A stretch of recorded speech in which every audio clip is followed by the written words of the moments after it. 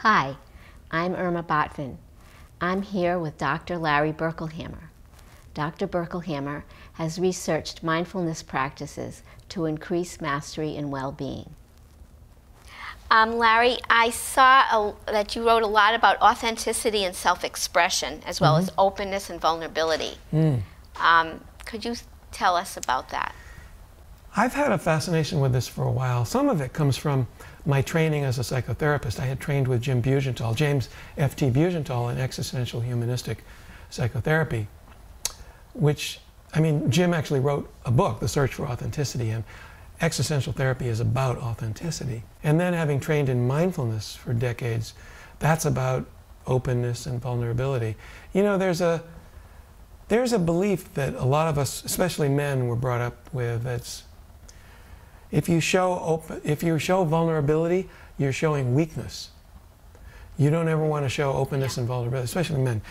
It's a sign of weakness. That's not true. It's the opposite.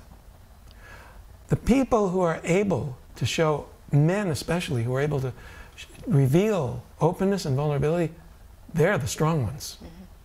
They're the strong ones. They're the ones who have psychological flexibility. There was a researcher, well, he's still around, James Pennebaker, I think he was at Vanderbilt, who did research on how when people shared their authentic feelings, in his case he was studying journaling, they actually improved physiologic functioning and health. Just through sharing their open and vulnerable feelings in their journal. So even though no one else may have seen that journal. In fact, I think his hypothesis was it's safer, because no one was going to see the journal. Yeah. So it's safer to be open and vulnerable in the journal. I also want to say, aside from the positive effect on others, openness to our authentic inner experiences builds mastery and well-being. Oh, I see. These qualities help us to find solutions to personal problems by being fully present to accepting our inner experiences.